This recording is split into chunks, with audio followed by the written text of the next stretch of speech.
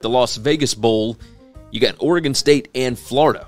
Oregon State currently a 10-point favorite. The total sits at 53 on this one, Saturday, December 17th at 1:30 p.m. Central Time. And my numbers since week 8 have got Oregon State favored by 3.5 on this. Now, obviously, this model would include all the plays that Anthony Richardson did, etc., etc.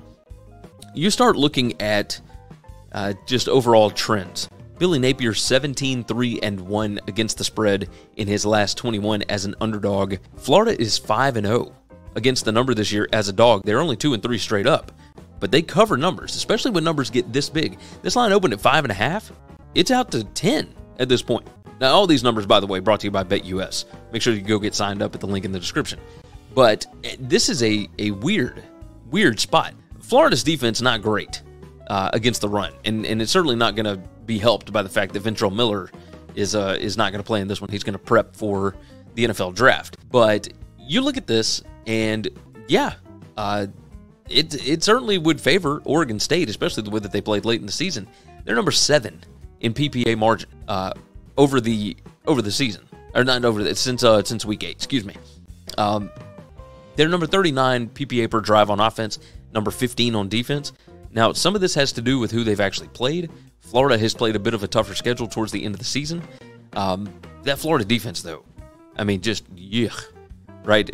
You saw Florida State just go up and down the field on them, and yet they couldn't pull away because Florida's wide receivers, Florida's athletes were really, really good.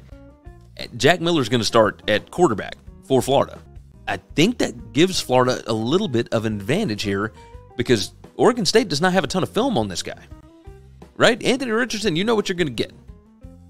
And yes, he's an absolute dynamic playmaker. But Jack Miller, there was a lot of talk that he could have won the starting job had he not gotten hurt in the preseason, right? So you might have a really good quarterback on your hands, and if he can come out and hit some of those receivers, Pearsall, etc., I mean, you got an opportunity here. So this Florida defense, obviously, it's going to be tough for them to be able to stop the run. However, they are number 25 in stuff rate, number 31 in offensive line yards allowed. They are, however, number 77 in PPA per rush. They're number 114 in rushing explosiveness allowed. Well, here's the deal. Oregon State is only number 116 in rushing explosiveness on offense. So it's not like they break a ton of big runs. They're just incredibly successful. Number 2 in rushing success rate. Florida's number 62. You go over to the offense, PPA per pass.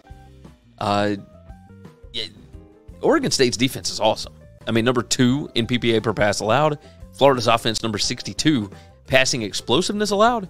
Oregon State, number 20. Now, again, some of that might have to do with who Oregon State played in the second half of their season. But all numbers point to Oregon State doing really well here.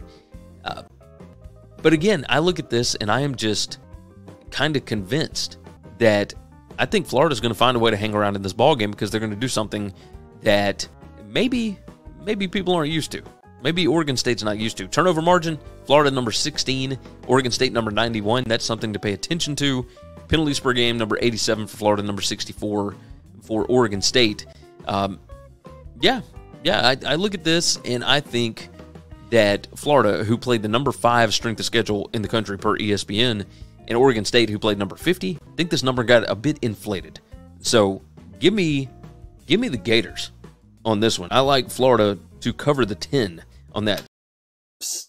Hey, if you like this video, go ahead and hit the like button, hit the subscribe button, and of course, jump in the comments. Thanks for listening to Winning Cures Everything. Make sure and subscribe on YouTube or your favorite podcast app, and make sure to leave a nice 5-star review. You can follow Gary on Twitter @GaryWCE, and the show is @Winning Cures. Be sure to check out the merch in our web store and share the show.